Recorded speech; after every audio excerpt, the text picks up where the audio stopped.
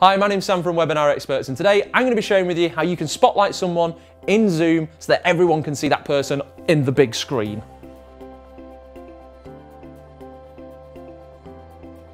Okay, so how do you spotlight someone to put them big front and center in your Zoom call? Well, this is how you do it.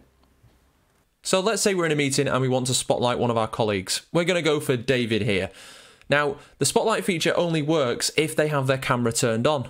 So all you need to do is right-click over that person and click Spotlight for Everyone.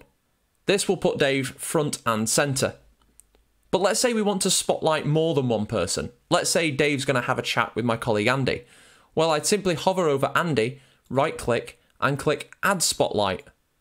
And this will place them side by side, fireside chat style, so they can now have a conversation and broadcast to everyone.